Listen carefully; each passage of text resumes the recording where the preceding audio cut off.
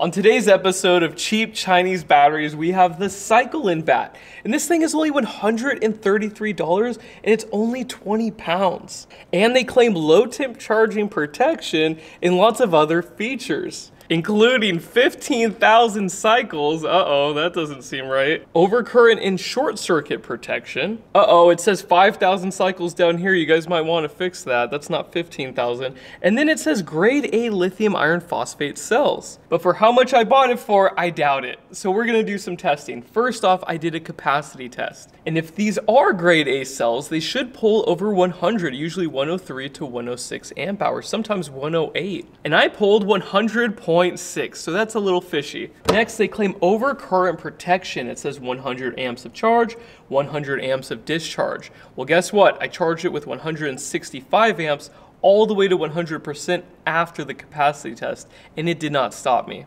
Now with discharge, it has a continuous rating and it has a surge rating, and the surge is 300 amps for 5 seconds. Well, I pulled 317 amps for almost 2 whole minutes, which is a tad higher than 5 seconds. So what's going on is we're tripping the over temperature protection.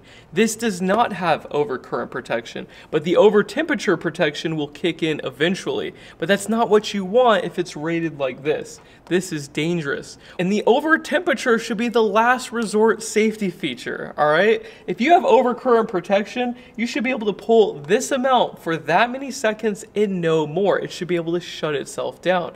Lots of more expensive batteries have that, but the cheap ones don't. So with the budget batteries, you always need to add a fuse. Semiconductors do not like high voltages and they do not like high temperatures. And pushing it to its thermal limit every single time is not good. You need actual overcurrent protection if you advertise it. Anyways, moving on.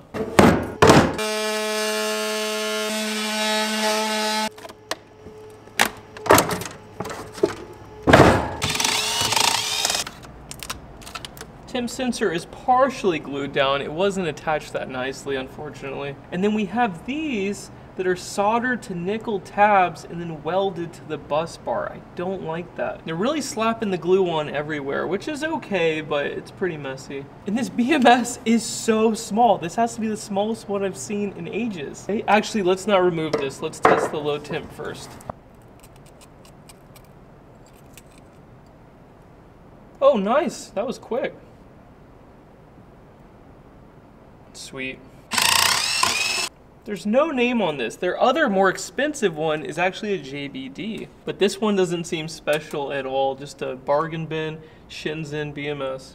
Now the cells have paper between them. I like to see foam or insulated fiberboard, and the only thing holding them together is tape. Even on the budget ones, they'll use straps or metal clamps like the Watt cycle. So it has potential, but I think they need a better BMS that actually has the advertised features.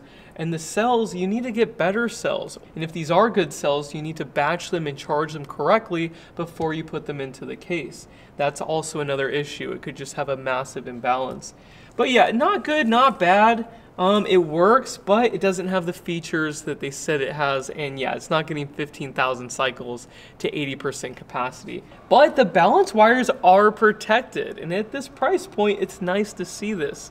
And the low temp charging protection does work. Now, if you want to see a battery I recommend, I'll have it linked down below with my current recommendations. Thank you so much for watching, and I will see you in the next video. Bye.